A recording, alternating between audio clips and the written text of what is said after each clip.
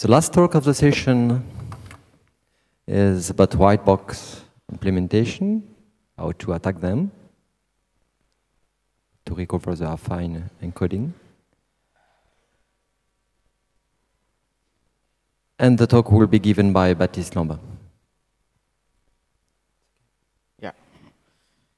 So, hello everyone. So yeah, I will talk about how to recover Affine encodings in white box implementations. And this is a joint work with Patrick Derbez, Pierre-Alain Fouque, and Brice Minot. So I will first start with a quick introduction to give a bit of context. Then I will present our generic algorithm and do a quick part about the dedicated attack we mounted on a specific white box schema. So first, what is the model? So classically, when we study a block cipher, we are in the black box model. So for example, you have this box, which does some AES with a fixed key k, and the attacker wants to try to recover this key, and he can only use inputs and outputs of the algorithm, basically.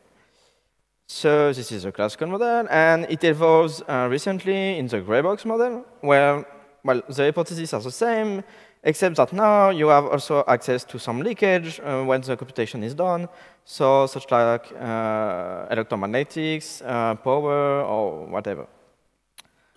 And if you go a bit further, then you get white box. So white box is like the ultimate gray box. You have just access to the implementation of this box. You know exactly how it's implemented. And you could do whatever you want with it. You can set breakpoints. You can skip an instruction. You can even modify the implementation if it can help you to extract the key. And obviously, you can read the implementation. So if the key is like just plain text written, it's useless. So the goal of white box cryptography is to try to provide an implementation which is secure against such attacks. So the attacker has two goals. Either he wants to just extract some key material. So this is like the best way to attack it. But you can also just want to compute the inverse of the function. So for example, if you're given a white box implementation of an encryption, you want to get the decryption scheme while you're not allowed to get it. And so the main application of this is probably digital rights management, because you need to do some decryption on the client side.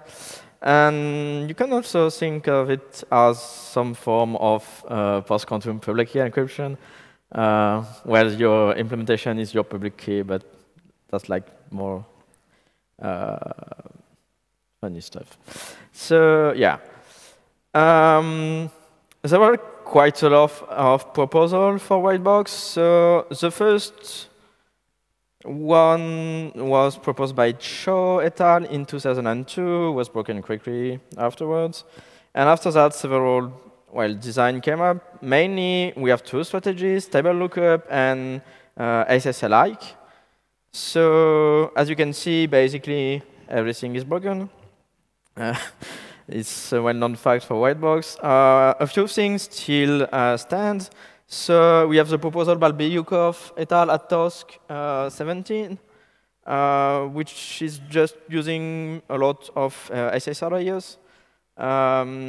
It tends to go up quickly in terms of the size of the implementation, so it's a bit hard to use. We also have white block from Fouque et al. It's proven secured, but the model is a bit odd, and it's not exactly what I described just before, so it's kind of an oddball here. And otherwise, basically, all the main proposals were broken, and the only one that lasted was the one from Baek et al. 2 years ago, and this is on this scheme we mounted a dedicated attack. So I will focus on table lookup, and basically most table lookup construction are based on the framework from Cho. So the idea is to obfuscate a block cipher, and to do so, well, your block cipher can be decomposed in some round function, and you will just obfuscate each of those round function independently in such a way that once you put them all together, the obfuscation will just cancel, and you still have your block cipher. And to obfuscate such this round function, you will generate some encodings, so the FR in the slide, and implement your obfuscated round function with some tables. So just plain table. And so to evaluate your block cipher, it's just some table lookup, a chain of table lookup. And yeah, to increase a bit of security, so you don't want the attacker to have access to zero plain text or of zero ciphertext. So you add some external encodings around the block cipher. Now, the thing is, you can just pick the encodings at random. If you do that, the implementation will be way too huge. So you need to give a bit of structure on those encodings. So basically, you split them in two parts, the affine and the nonlinear part of the encoding. And you need to do this, to get efficient implementation. But the thing is, the nonlinear part can be recovered very efficiently from an algorithm by Baek et al. And so most of the time, the hard part is to recover the affine part of your encodings. And if you think about this problem in a very generic way, it was actually solved by Barbeyokov et al. In 2003. So you can see this problem as described here. So you have two bijections, S1 and N2. And you want to find some affine mappings A and B such that S2 is equal to B times S1 times A. Yeah, if they exist. And so in our case, S2 will be our obfuscated one function, and S1 will be the original one function. So this algorithm is well known. It works very well. But the complexity is basically exponential in the size of the function. And even with the improvement by Dinu last year, it's exponential in the size of the function. So if you think to apply this on block ciphers, it's basically exponential is the block size. So even like 64 bits is way too huge to break in practice. And well, this is the problem we wanted to break. But it turns out that when applied to whiteboard crypto on some block ciphers, we don't have a generic instance of the algorithm. We have an instance which looks like this. So if you want to obfuscate a block cipher like a yes, you will have in the middle of your one function a layer of S boxes. And so our middle layer, which was S1 in the previous slide, it's just not some random nonlinear part. It's really a concatenation of some S box. So there is already a bit of structure in our problem. And so to resume, the problem is the following. So you're given the encoded one function f, so you know it. You know it's built as b times this layer of S box times a, b and a being affine and secret. And you want either to find a way to invert this function. So in the context of whiteboard crypto, this leads to a decryption function. Or even try to find exactly which A and B were used, and this can lead to a key recovery. So in our case, our generic algorithm solves the first point. So given such a function, we can efficiently get its inverse. So we'll give how it works. So basically, it's a two-step algorithm. First, you isolate the input or subspace of each S-box, and it's actually a technique which was known since 2001 by Birukov and Shamir when they cryptanalyzed SISAS. And once you did that, you just need to apply the generic affine equivalence algorithm I spoke about earlier. But this one not on the whole block cipher, but on each S-box, which are a lot smaller. So to get the input space of each S-box, the first step is to find such space V1. So this space is a linear space, a linear space of differences. And you want that the image of this space through A leads to M0 bits, M0 consecutive bits. So basically, the difference at the input of one S-box is 0. So the value is constant. And otherwise, it takes all the possible values. So this leads to a space of dimension n minus m after A. So since A must be invertible, V1 must be of dimension n minus m2. But now, all S-boxes are bijective. So if the input is constant, well, the output is 2. And if the rest takes all possible values, right, so does the output. And again, this goes through B, and B is invertible. So the resulting space U1 is also of dimension n minus m. So we will use this to build V1. So we want to build first such a space V1. And to do this, we just need to use a very simple test. If we want to test if a differences belongs to V1, we just generate a bunch of random vectors, big enough, so basically a bit more than n minus m. And we compute the resulting output difference space, so the difference between the image of each vector through f and the image of x plus delta.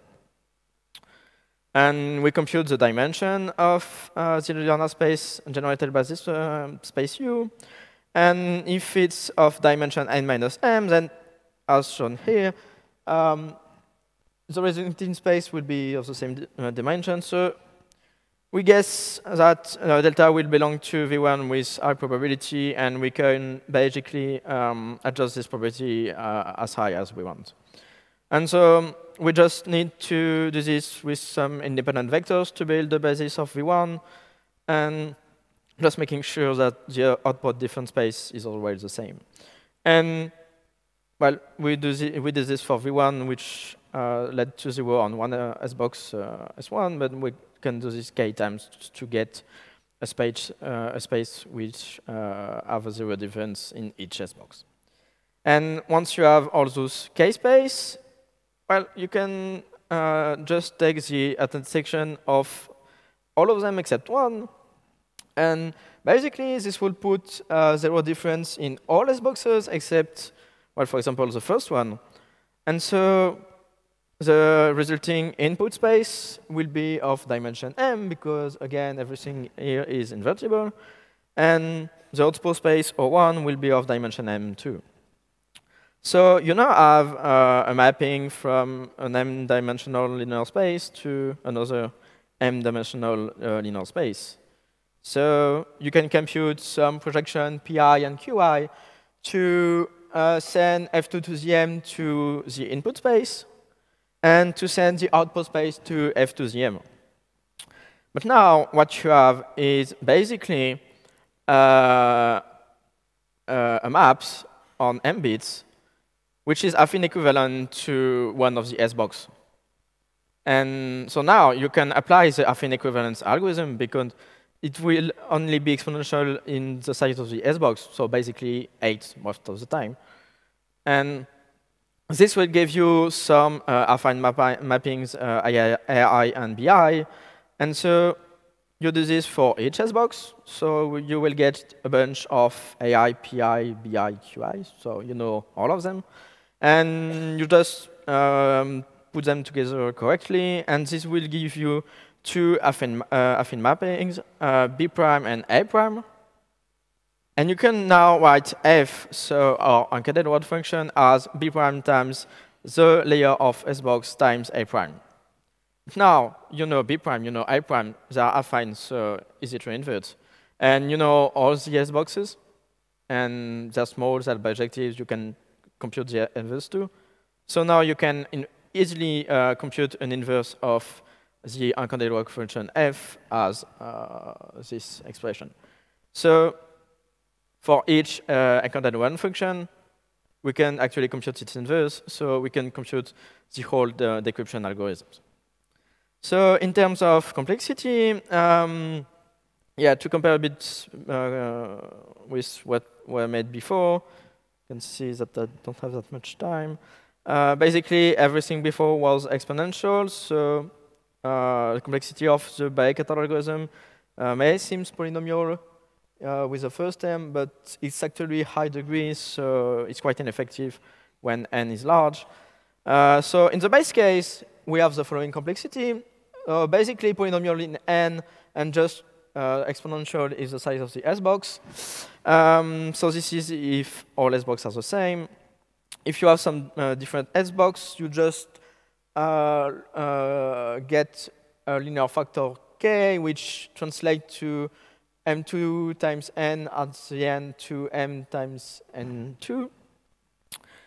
And in the worst case, which is actually the case with the AES X box, you can't use the improvement by Diner et al. By Diner at Eurocrypt, so you have a factor 2 in the exponent on the last term. And in practice, if you look at this for AES parameters, so this leads to only 2 to the 30 operations to invert one word function. And if you look at Bayes-Catal proposal, so which use twice the block size, it's just 2 to the 35. So I don't have much time remaining, so just quickly, the idea of Bayes-Catal was to obfuscate two parallel AES to increase the block size. And as I made a security claim of 110 bits. But so again, you need to structure the encodings, so the matrix A here. So this matrix has the following form in the top right. So each star is some 8-bit block, 8-bit non-zero block, and otherwise it's all 0. And the idea is basically the same as the JERC algorithm, except that now you can use the structure to actually identify exactly which encodings were used using some meet-in-the-middle technique. And this allows us to recover the key more efficiently. And so this was implemented. It's quite short, so only 2,000 lines. And basically, the overall complexity is 2 to the 31. It's only 12 seconds times, almost no memory.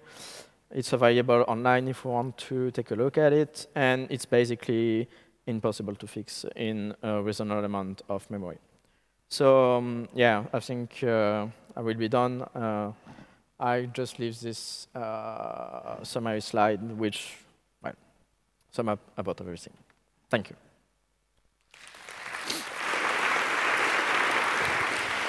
Thank you for the talk. Question? Question? No comment? Okay, maybe one question. Do you think that there are possible improvement for the affine encoding in order to defeat? Do you think that it's still a good strategy to use affine encoding to implement whitebox? Is there some way how to adapt them to defeat your attack? Honestly, I think affine encodings are like not useful. You will get them if you use some non-linear encodings because there is already an affine part. But honestly, to get some high complexity with our algorithm, you need to have either a huge S box, which lead to some huge tables, or a huge block size, which basically doesn't scale up very well. So I think the only way is to either use some much bigger nonlinear encodings, but again, the size of the implementation grows up quickly. So yeah, table-based is like mostly dead. And some other solution could be polynomial-based like SSA. So the proposal by Beukov should work. But I think the best way to do with white box now will be to focus on finding a new paradigm, actually. Really finding a new things to do. Okay. So. Thank you. Please thanks the speaker again. And